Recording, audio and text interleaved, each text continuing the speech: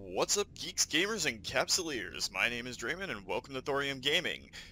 So, the basic PI video I put out was just a brief explanation for a very specific purpose, but a few members of the Dream project have asked me to go into a little bit more detail on how to set up these planets.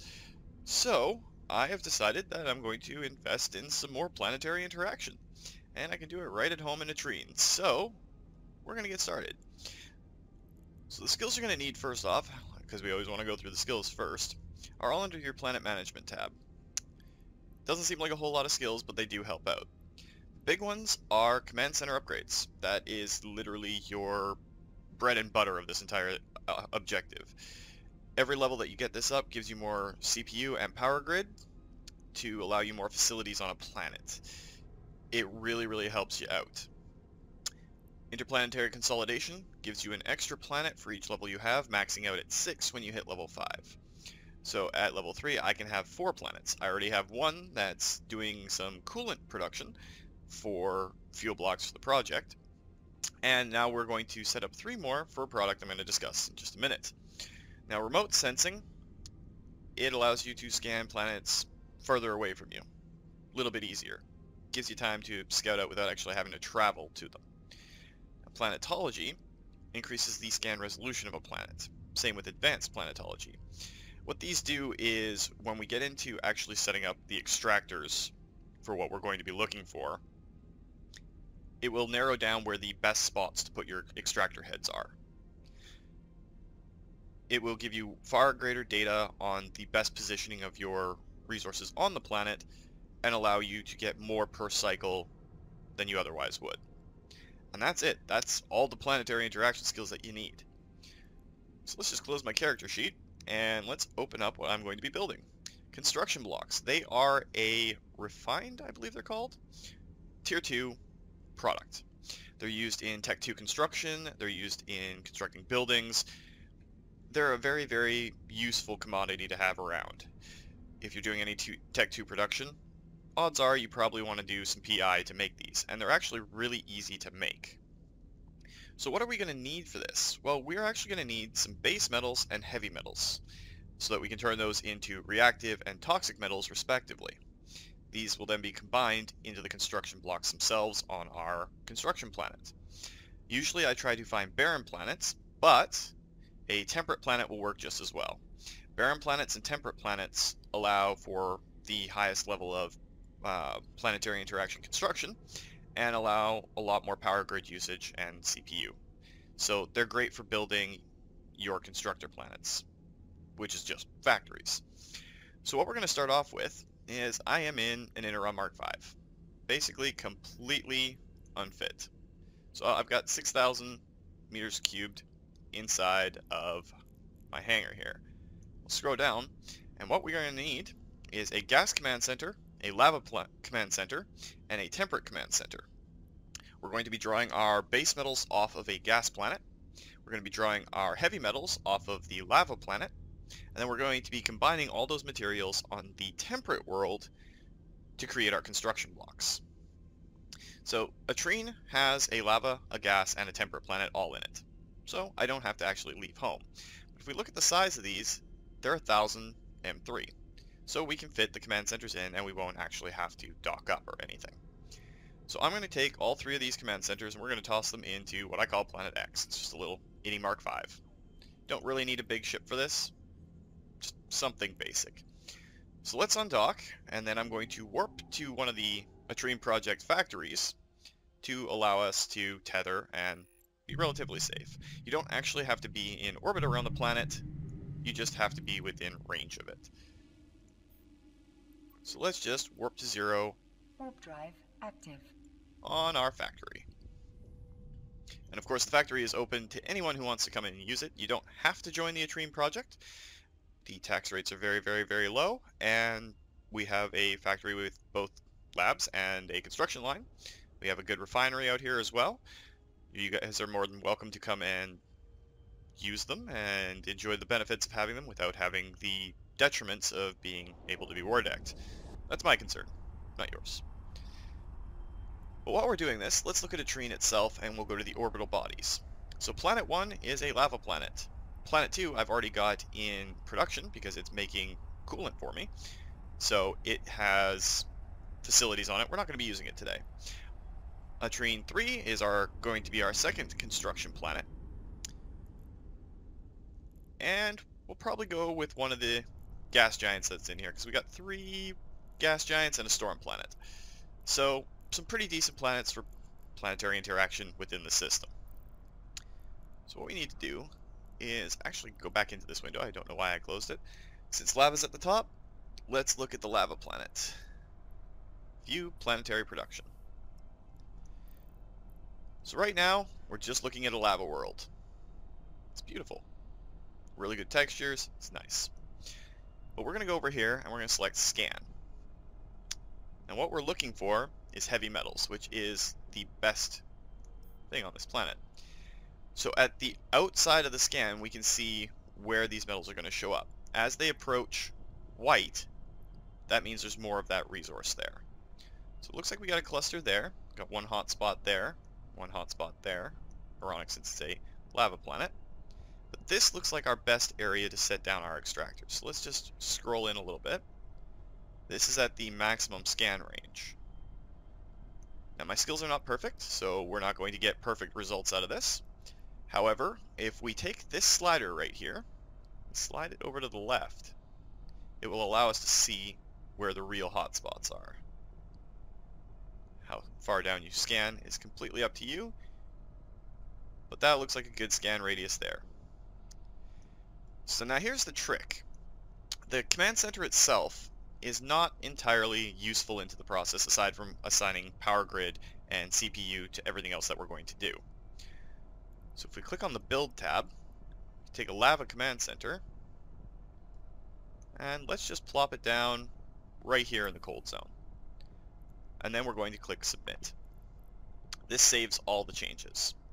You're going to be saving your changes a lot as you go through this so that everything gets into motion. So let's click on our command center. Not a whole lot. It does have a little bit of capacity, but these are not the most efficient way to transport items on and off the planet. We'll get to that in a minute. What we have to do is go to our upgrades, and we'll upgrade it to the maximum that we can. So this will give us an extra 9,000 power and a lot more CPU. It's going to cost me 2.7 million ISK to do this, but it's well worth it. So we'll get the upgrade in place, and we'll submit our changes. Alright, so it looks like these two patches here are close enough together that we can limit the length of our routes. And I'll get into what routing is in just a moment. So we're going to go to a launch pad. We're going to set the launch pad as close to equidistant between the 2 points as we can. There we go. So the launch pad is where all of our resources are going to go, and it's from here that we're going to send them up to the orbital customs office. Makes life a lot easier. It has a heck of a lot more storage than the command center does, and it's just convenient. So let's look at our extractor control units now. These have a radius on them.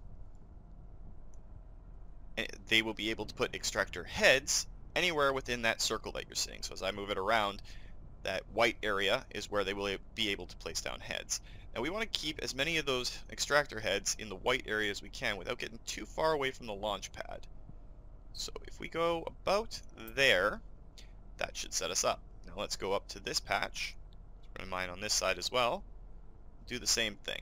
Try to keep it close to the launch pad, but within range of what we want. And let's submit that. So right now we're not using a whole lot of power and we're not using a whole lot of CPU. But these things are all unconnected.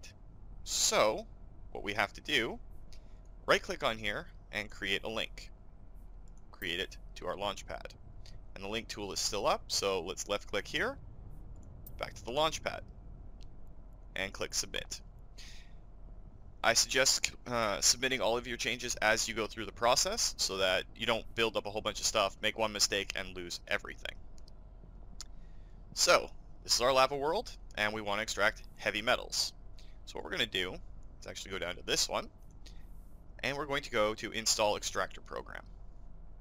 Now, I don't have a lot of time to do PI, but the shorter your extractor window, the more resources you'll pull out, but it also means the more you have to come back to the planet to do it.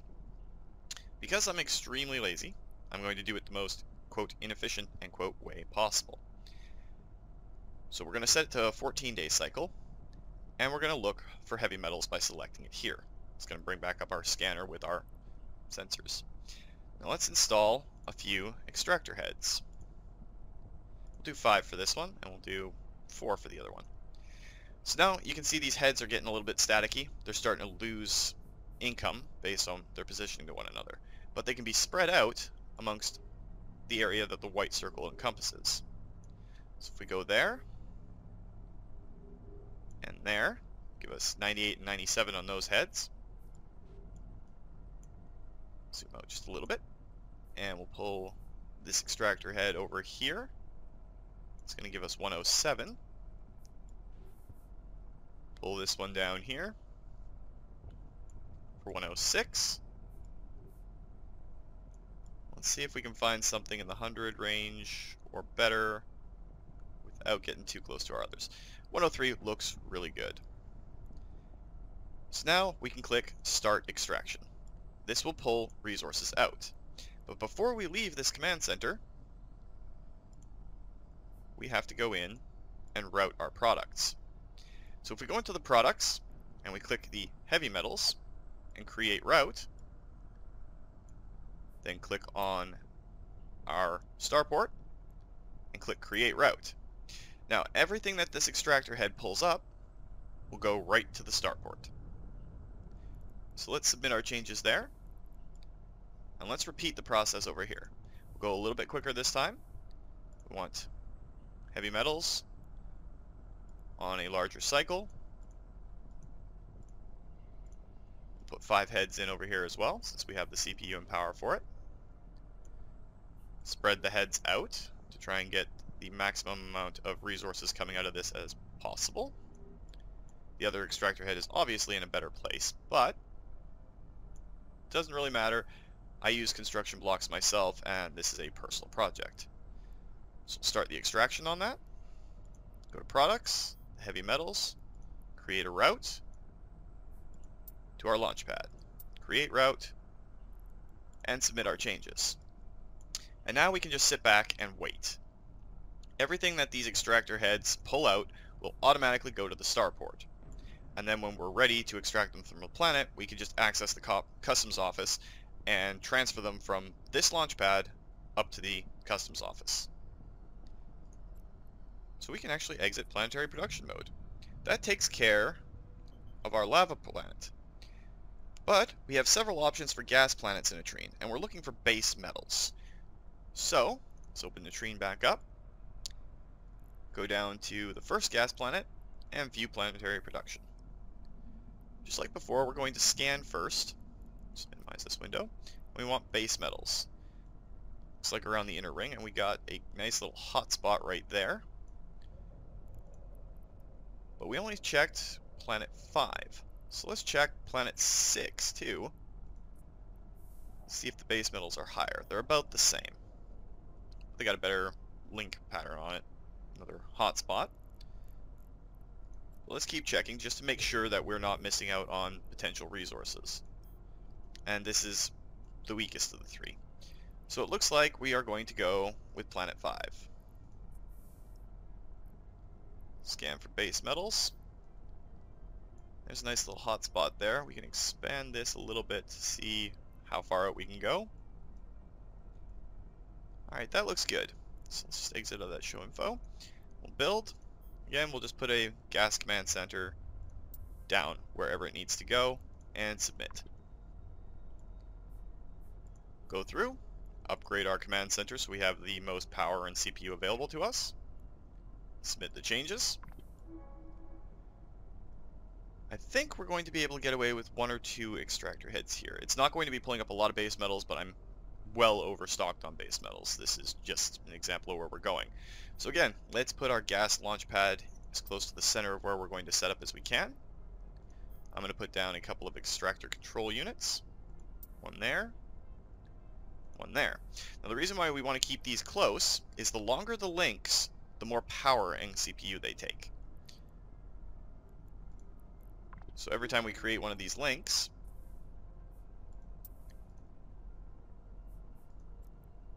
as you can see over at the mouse cursor, it's actually going over 3,700 kilometers. It's going to cost us 565 megawatts and 755 teraflops of CPU. So the longer these links go, the higher the cost goes. That's why we want to keep these relatively close together. Again, submit your changes as you go. So let's go into our extractor head here, install a program. We are looking for base metals. I think we're going to go with 6 on this one because the other spot is not that great. We're going to expand it to a 14-day cycle. Because again, I don't like checking my PI for more. And you can go right out to the edge of the circle with the extractor head. Doesn't have to be within the circle completely. Let's see if we can draw up a fair amount of base metals. Just don't want any of these to be overlapping so that they're interfering with one another, drawing up the same minerals. And that will work. And before we leave here, we will create a route to our launch pad. If I don't accidentally click somewhere bad. So we'll create the route to the launch pad, create route. Submit the changes for that one. You'll notice that there is a lighter blue line there now saying that the items are going that way. So let's finish off by setting up our second extractor head program. I think we're only going to need 4 on this one. Make sure that they're set up for the same time. And we'll spread them out. Try and get as much into these red zones as we can. It's not a perfect planet for bringing up these kind of resources, but it'll work. And we'll start the extraction on those. And then route our products back to the command or the launch pad. Submit our changes. And that's it. So now we wait on these 2 planets to take all the resources that we need out of them. But now what are we going to do with them? Well, that's where our construction planet's going to come in. So let's view the planetary production on a Treen 3. We don't need to scan anything on this, but for reference, you get aqueous liquids, autotrophs, carbon compounds, complex organisms, and microorganisms from temperate planets. But we don't need that. Just to make things look nice and pretty, we're going to find ourselves a nice looking continent. Somewhere around here. It almost looks like the EU, Britain, and all that. Nice little storm cell there. I know it's kind of besides the point, but sometimes you want to make things look a little bit nicer. And since we're going to be installing a lot of civilians on this planet, factory workers mostly, they should be around something that looks nice. This mountain range looks good. So let's go to build, and we'll put a command center down. And we'll submit that. And we will, of course, upgrade it so that we have the maximum amount of power and CPU available to us. Submit that. So this is where it gets a little bit more complex. This planet is going to be used for nothing but production. And all it's going to produce is construction blocks. So the first thing that we are going to do is going to create a temperate launch pad right there. That's step 1. This is where we're going to drop our base and heavy metals in. All it's going to do is store those metals. Done deal. So we need some basic industry facilities. I want to keep these as close as possible to save on the CPU and power. Because we have to turn those base metals into reactive metals, and we have to turn those heavy metals into toxic metals. So to do this, we need baseline factories. So let's submit those changes there. Let's create a link between them and our launch pad, because they are going to be taking resources in. Submit. Now this launch pad doesn't have any items in it yet, nothing in storage. But if you go to storage, once your links are created, we will find our base metals and heavy metals in here when they're stored in the starport, and just like with the extractor units, we will create a route. And we will route to each one of these for the one thing they are creating. So with the basic factories, you have a ton of things that you can create. So with our base metals, we need to look for reactive metals. And we will install that program. That's going to use 20, and it's going to output 20, which is just fine. For this one, we are going to install toxic metals. Same idea. But now what are we going to do with these particular products? Again, this is the lazy man's way of doing it. You can get more complex, but this is the way I like to do things.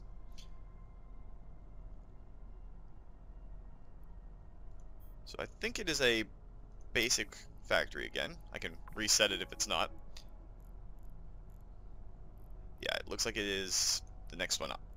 So that's my bad. Not perfect. So you want to go to your advanced industry facilities and slot this out as close to the other two as you can get it. There we go. Submit that, and we'll go inside and construction blocks. So now it's going to need the toxic metals and the reactive metals. It's going to need 40 and 40. So these are only producing 20 each, so I'm probably going to add another 2 facilities here to feed into this. So let's actually do that while we're waiting. Throw another basic one on this side and on this side. Then we'll create our routes. So let's create our link here and create our link here. This one is running on base metals, so this is going to be reactive as well here. Install the reactive. And we will install toxic here. Appears I forgot to hit install on this toxic metals. Alright, so now we've got 4 facilities producing the base level stuff that we need. So what we're going to do is create a link from each one of our Tech 1 factories all the way up to the advanced factory. So when they produce their resources, they're all going to come here. It requires 40 and 40. We are now producing 40 and 40. So products here, we can actually route them right now even though it hasn't built anything. Just like before on the other planets, let's create the route in there. Products, select the reactive metals, create route to the advanced. Products, toxic metals, create route to the advanced. So, there we go. Products, toxic metals, create route into the advanced. Submit. Why is that not going on these ones? I forgot a step, I think. Create route. There we go. I'm not perfect at this, obviously. Skipping a step, but I'm going to leave it in because, well, it is what it is. Okay, those are routed. These products should be routed. Just this last one to route properly, because I'm a goofball. Alright, so now we have all of the baseline materials coming in to create construction blocks. Well, how are we going to get them out of here? We don't want to use the same starport because it's going to get a little bit confusing.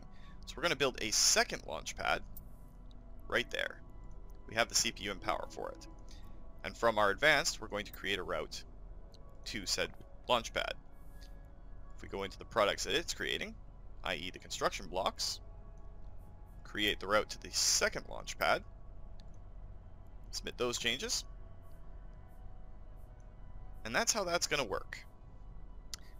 The products will come in here, they will get sorted out to the 4 baseline factories. Those 4 baseline factories will produce them to the advanced factory that uses exactly the amount that we are needing, and it's going to pump out the construction blocks into another launch pad.